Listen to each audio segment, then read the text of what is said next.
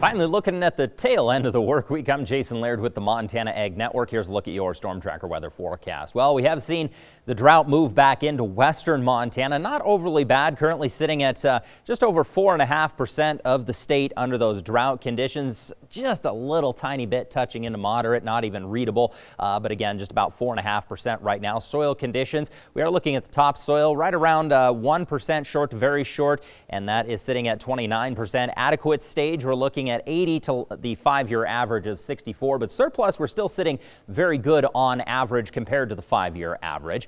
Very short to short, heading a little bit further down into subsoil, 14% to the normal 38%, but surplus still looking very good, about 10% above where we normally would be when it comes to surplus moisture. So hopefully over the next couple of days, as we are tracking pretty substantial moisture into the northwest and the western mountain ranges, that will kind of help with that drought a little bit. You notice that's about the only area that's going to see precipitation here on Friday, and none of that is expected to make its way over the mountains. About the only thing making its way over the mountains is going to be more wind. High wind watch has been expanded into more of central Montana. Very, very windy as we head into Friday and Saturday, but that will kind of bump those temperatures a little bit. So drought returns to western Montana. Very windy again on Friday. Pretty mild temperatures though as we head into the weekend. We'll finally start cooling off through this next week.